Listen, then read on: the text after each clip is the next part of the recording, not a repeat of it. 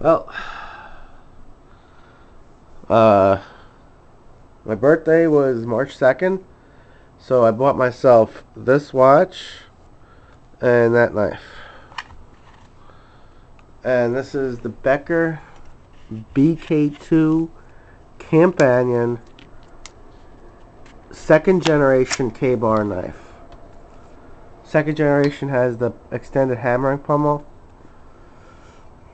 and it has holes between the bolt holes. It has cutouts in the tang to help with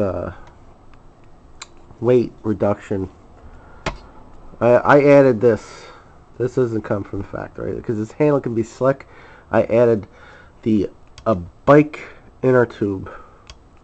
tire inner tube, and an OD green lanyard knife with a noose knot for tightening around my wrist when I'm chopping with it.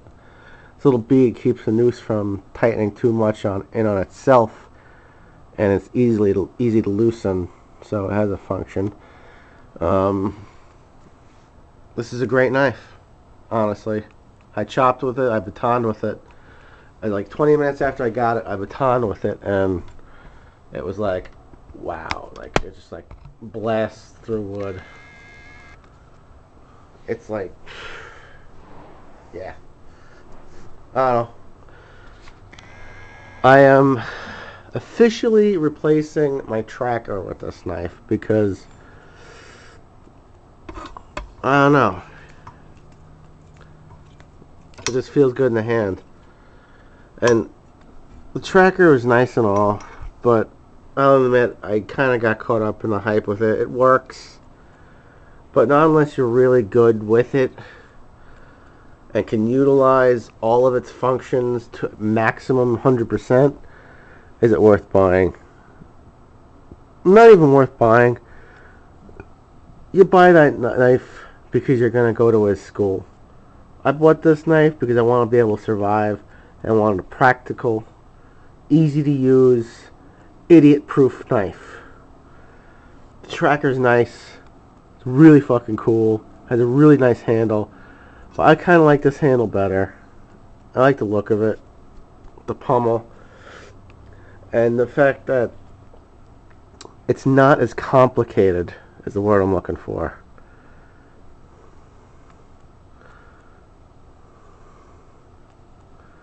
So this is a Becker BK2 CAMPANION knife, K-bar second generation knife, with the slight changes. I think they fixed the sheath. Any problems with the sheath, any sticking problems, I think were fixed. Or not sticking, any like looseness problems. Because that's a real solid hold. Like it. That's about it. It'll give like about that much. But I can't get it to come out. And maybe it's just because I put the bike tire on. I don't think so. And this, this was a little hard to close when I first got it. But not anymore. See? That was good. Now it's not going anywhere.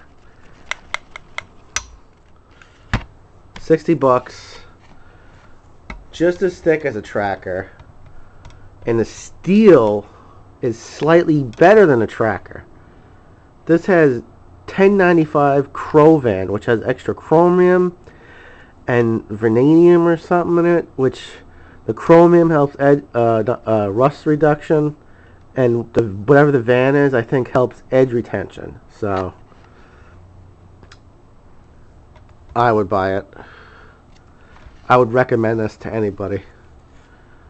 Now I want to get a BK7 or a BK9 because I want a bigger knife for better chopping, and this for just general all-around bushcraft and skinning. And I want to fight a bear with this knife.